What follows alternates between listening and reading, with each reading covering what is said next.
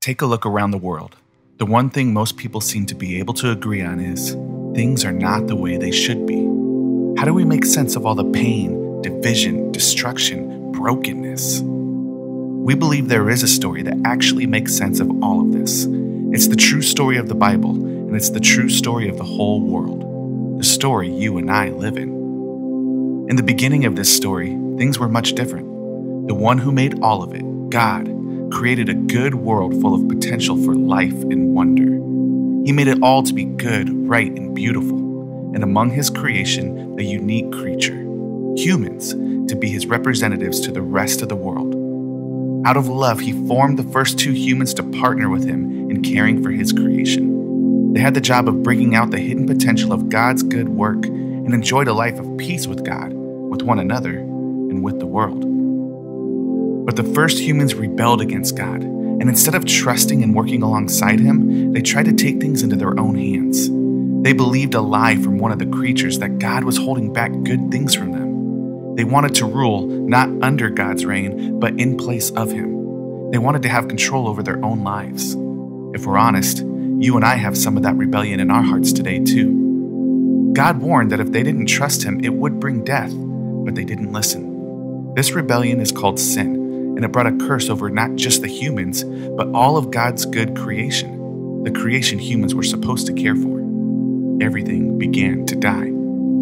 God clothed them in their shame, but promised a rescue would one day come. In love, God removed them from the garden, but humans continued in a cycle of fear, shame, arrogance, and violence. Many years later, God chose another human, Abram, to make a new covenant promise with. God wanted to continue his partnership with humans, so he gave Abram a family, and that family grew into a nation called Israel. God promised to bless all the other nations of the world through Israel. But just like the first humans, the people of Israel continued to rebel against God. When all seemed lost, God was faithful to his promise. His promised rescue finally came through one man, Jesus. Jesus was born into a family through Israel, keeping God's promise to bless all nations through that people.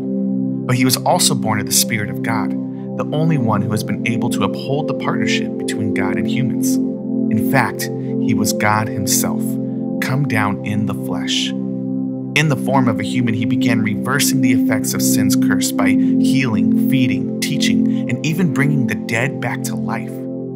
Jesus was the truest form of human, partnering perfectly with his Father God to bless all of creation. But once again, the other humans rebelled, this time by murdering Jesus on a Roman torture device called the cross. Yet God's plan was in full effect. When he died, Jesus took on the full curse of creation and the consequence of humanity's rebellion. Then, just as he had brought others back to life with God's power, the Spirit of God raised Jesus from the dead too.